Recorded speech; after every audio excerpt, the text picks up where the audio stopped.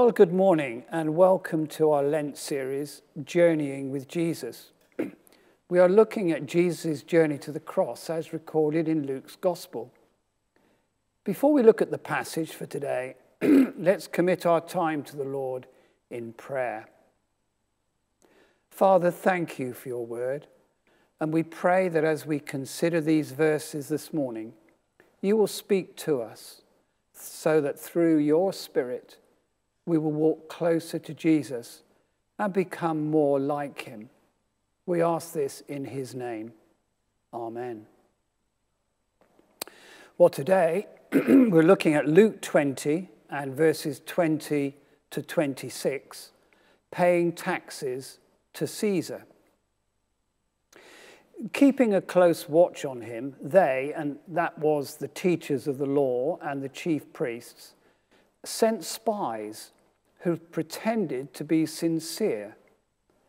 They hoped to catch Jesus in something he said so they might hand him over to the power and authority of the governor. So the spies questioned him, "Teacher, we know that you speak and teach what is right, and that you do not show partiality, but teach the way of God in accordance with the truth. Is it right for us to pay taxes to Caesar or not?"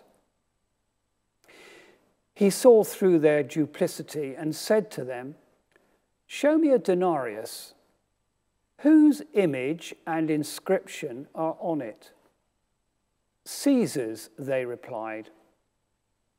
He said to them, "Then give back to Caesar what is Caesar's, and to God what is God's." They were unable to trap him in what he had said there in public, and astonished by his answer, they became silent. Yesterday, we were looking at the parable of the wicked tenants, and in verse 19, we were told that the teachers of the law and the chief priests realized that the parable was spoken against them. They were the wicked tenants. They were hopping mad about this and looked for a way to arrest Jesus, but didn't do it because they were afraid of the people. So now the religious leaders take a more subtle approach and send spies pretending to be honest and sincere men, hoping they could catch Jesus off guard and say something that could get him arrested. They were very clever and flattered Jesus before asking him the trick question. We see in verse 21, they said, "Teacher, we know that you speak and teach what is right, and that you do not show partiality, but teach the way of God in accordance with the truth." Flattery indeed. But Jesus knew what they were trying to do and stayed out of their trap. We need to beware of flattery, insincere or excessive praise given by others for ulterior motives. With God's help, you can detect it and avoid the trap that often follows. Then came the loaded question in verse 22. Is it right for us to pay taxes to Caesar or not?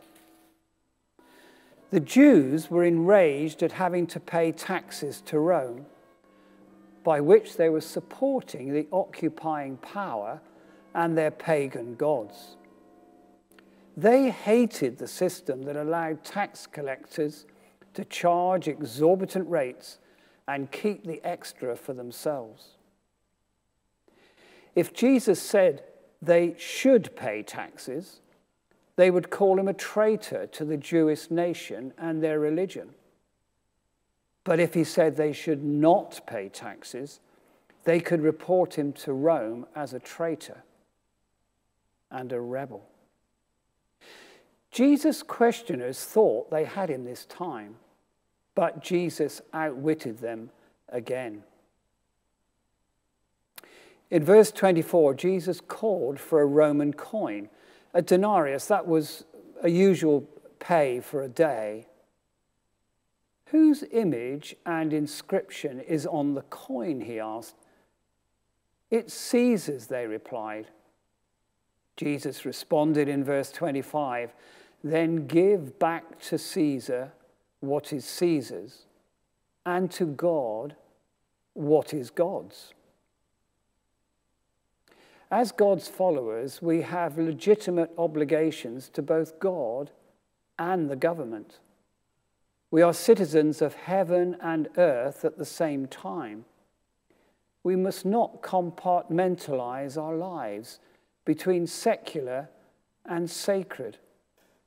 God is in all areas of our lives, and our faith should spill over, so that it's not just for Sundays, but every day of the week and every situation and person we come across.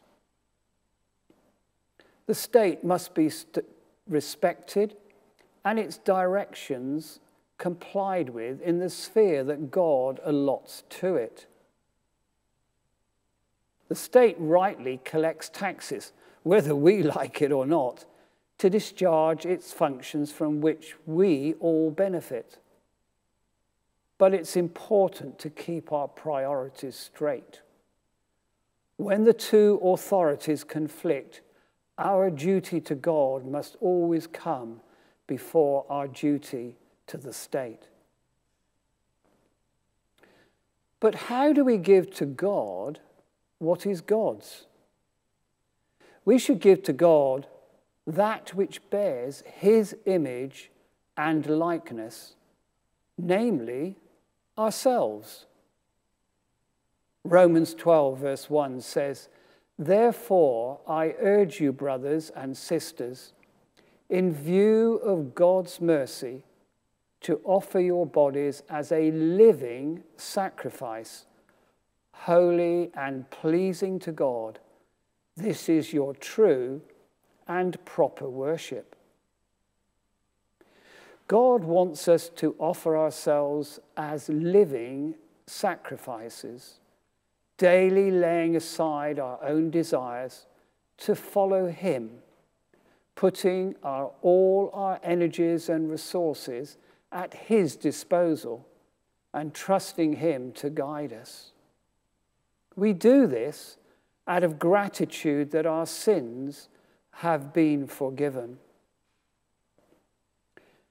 As we think in this period of Lent about the sacrifice that Jesus made for us in going to the cross, may we recommit ourselves to him as living sacrifices that will bring him praise and glory.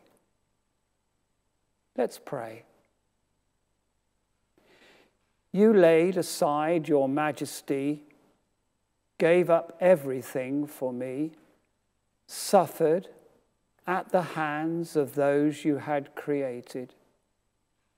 You took all my guilt and shame when you died and rose again.